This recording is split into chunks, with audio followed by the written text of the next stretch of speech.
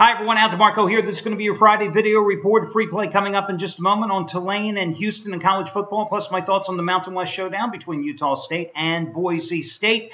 Remember, today is the final day to take advantage of that coupon code that could save you $125 off the purchase price of any handicapper's 30-day package, and that code, once again, is SAVE125. Now, these codes only become available when the charity play of the week wins, which, of course, it did earlier this week, and now you can take advantage. Again, save $125 off of any handicapper's 30-day package. It doesn't have to be Scott Delaney, who gave you a free winner with ease on Tuesday night. It could be anybody's package here at the site of 30 days in length. And listen, guys, if you happen to already be involved in a long-term package with a particular handicapper, and let's say you have 11 days left and you want to get another 30 days, that'll give you 41 days total. You're going to take the $125 off the top using coupon code SAVE125, and if you have any instant rebates, they are applicable as well. The other option you have, and a coupon that also expires today, is you can save $50 off the purchase price of any handicapper's 7-day package, which is really a great deal when you think about it, because you got Friday football, Saturday, Sunday, Monday football.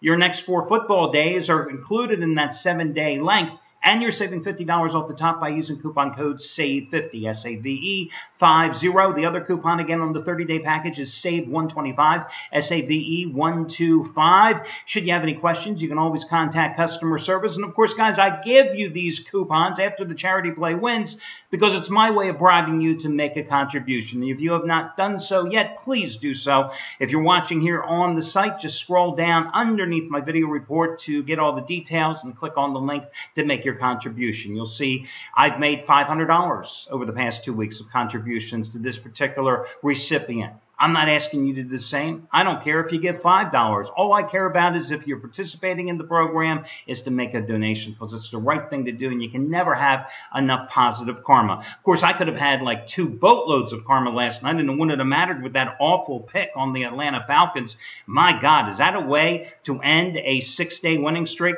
A streak which I had won 15 out of 19 days, including 6 in a row, and I come up with that lousy play on the Falcons last night. And let me tell you guys, I would make the same exact bet today. Yeah, I don't have any regrets. I don't lament the losses. I don't celebrate the wins. I never sit here and second-guess myself. I was in a position to press to take that money that I'd accumulated with the 6 straight winning days and 15 out of 19. I saw a play last night. I went for it, and guess what? The reason we call it gambling is because there's no guarantees. Look it up in the dictionary. You won't find those 2 words on the same damn page. Bottom line, it was a loser. And you know what? You can't dwell on the past. You got to pick up and immediately look forward to the future. I think gamblers that dwell on the past and continually second-guess themselves, forget about handicappers. I'm talking gamblers here like you and me. You get caught up dwelling over the past and you miss the next money-making opportunity that's right there in front of you. To me, tonight, that's in baseball, because I'm not in love with any of these college football games, to be honest with you, and that's why I'm going to give you one as a free selection as well. Now, I can tell you, a couple of guys here at the site have major wagers going tonight. Anthony Red, half-price play of the day, going for winning day number 12 out of 18. First 100-dime college football release of the season. First 100-dime max wager play. It's his college dog of the year. It's one of your 4 games tonight, and it's bigger than last Friday's winner, which you got at a discount when Marshall, remember, was a 3-point favorite, and they clobbered Southern Mississippi 31-10. Bigger than last month's 80-dime play when he had Stanford, a 9.5-point road dog, winning outright at USC. Stronger than that 75-dime winner, number 9 out of 13, which you got on Arkansas State in an 18-point road win and easy cover at South Alabama that you got for half price on Tuesday night, and you get it for half price today simply by using coupon code HALF, H-A-L-F. The other guy to make you aware of, excuse me, guys, I get all choked up when I start to talk about the Cali Cartel of Steve Buden's fame. His number 1 college football crew the past 2 years, the Cali Cartel, 50-dime football winner, number 24 of 36, their AAC game of the year on Houston-Tulane. They are not on the same game, by the way, as A-Red is on. Matches last night's winner, a 50-dime play on Stanford, which you got at $70 off the regular price. Save $65 off the regular price for today's 50-dime winner, number 24 out of 36, by using coupon code CALI34, C-A-L-I 34, no space between the word Cali and 34. That means you'll save $65 and get it for just $34, their latest winner from his #1 college football crew over the past 2 seasons. Let's take a look at this game between Houston and Tulane. You know, this is a big revenge game for Houston because last year they were still in the hunt for a postseason berth. And it was homecoming, and Tulane came to Houston, and Tulane took care of business because the Houston quarterback, Greg Ward Jr., is off to a tremendous start this season through 3 costly interceptions in this particular spot. Now, Houston's on the road tonight. Not necessarily a bad thing because the Cougars have covered 12 straight on the road. Meanwhile, the Green Wave have failed to cover in 5 straight as a home dog.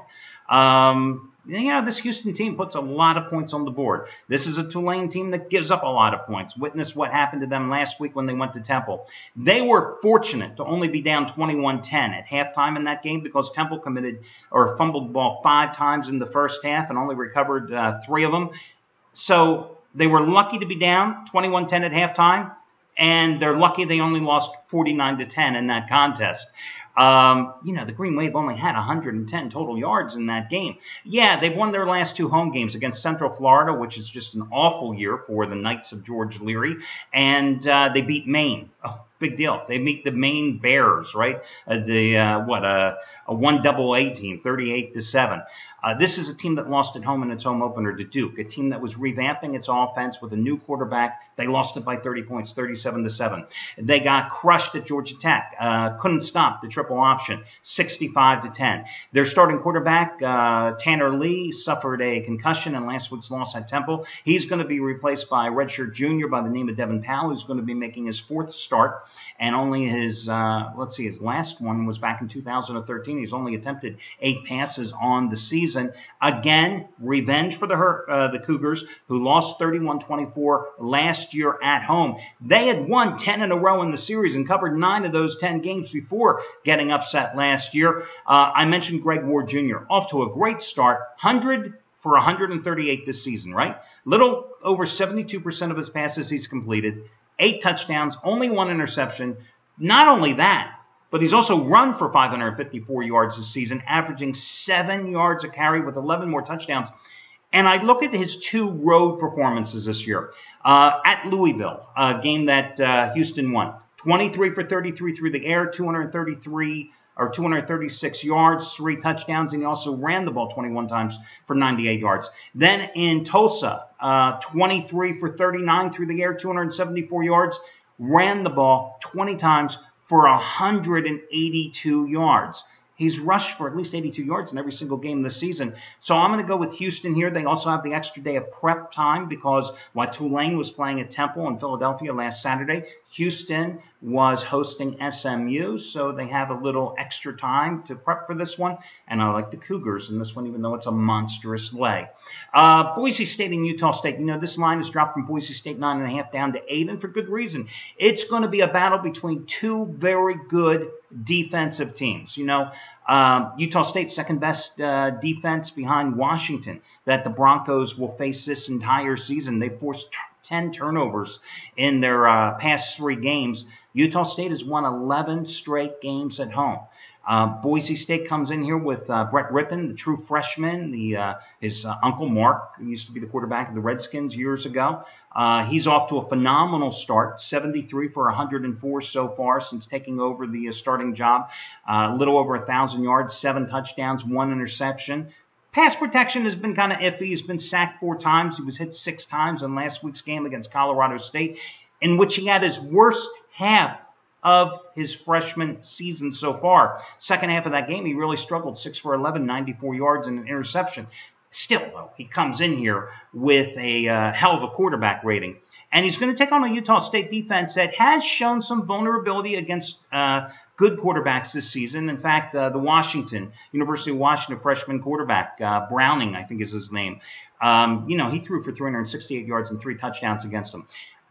Problem with taking Boise State here is that their leading tailback, Jeremy McNichols, who has already scored 14 touchdowns this season. He is questionable for the game. He averages like 4.85 yards per carry. He also has 20 catches on the season. Broncos off a 41-10 win at Colorado State last Saturday. Before that, they beat Hawaii 55-0 at home. Won at Virginia 56-14. Won 52-0 at home to Idaho State. They have not allowed a point in the second half of their last 4 games. They've only allowed 24 points total in those 4 games.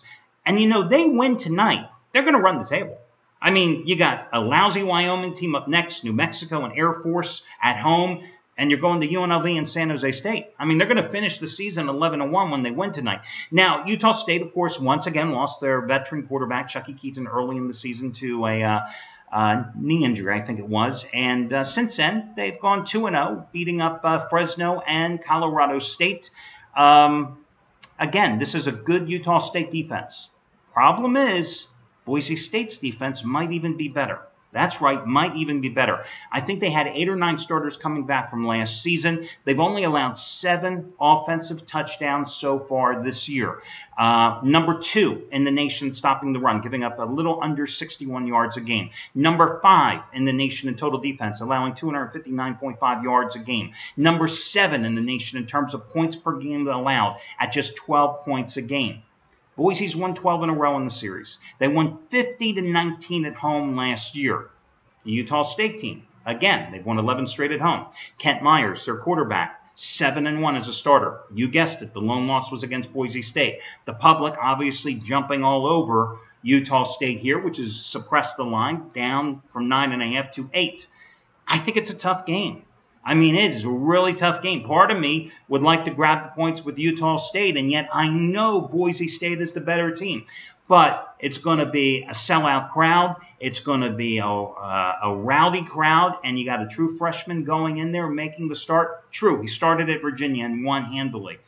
But this is a little different. This is a big conference rival.